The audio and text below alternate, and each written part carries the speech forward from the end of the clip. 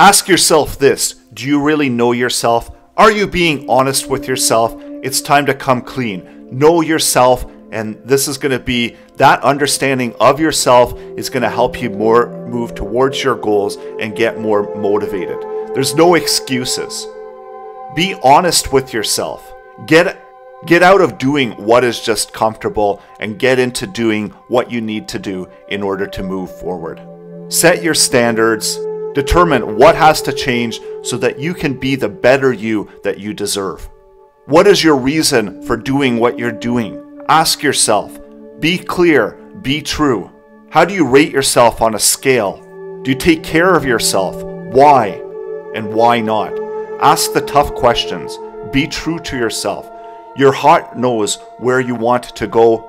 It comes from inside. You make your own restrictions. At some point in our lives, we made the decision to set up those boundaries, and we have to break those boundaries in order to achieve change that we deserve. Don't let those boundaries define you anymore. Break free of those boundaries that you've been setting on yourself. You can't lie to yourself. Did you do everything that you could do in order to improve? It's your choice. Define who you want to be true to yourself, and then work towards it. And this is where knowing yourself is important, because in order to define what you want to be, you have to be true and you have to be able to define it. Are you holding back? Have you done everything that you can do in order to motivate yourself and improve? Be honest. What you want in your life, focus on the target and determine what result and how you want to do it. And this is what result you want and how you're going to get there. Be clear and know what you want. Shout it out. Don't be general. Be specific on what you want to achieve. Clarity is going to provide you that guidance that you need in order to achieve your goals. For things to change, you have to change. You have to want that change. Look within yourself for that change. Change yourself for the better you. Getting new habits, trying them, changing your thoughts will change your life. Setting those habits is important, because this is where real change happens, by updating and making new habits that are better than the ones before. Most people are on autopilot. They live their lives on autopilot. They get up in the morning, they go to work, they come home, they watch some TV, and then they start it all again. Are they really in control? Are you in control? They're not in control. Are you in control of your life? Start taking action now. What are your strengths? Give yourself credit for those strengths. Get out a piece of paper, write down those strengths. Be proud of what you're strongest with. What are your weaknesses? Write those down. Think about how you can improve those weaknesses, and you're going to be well on your way to becoming a better you. What are your fears? Why? And how can you overcome those fears? How can you take a step forward instead of taking a step back?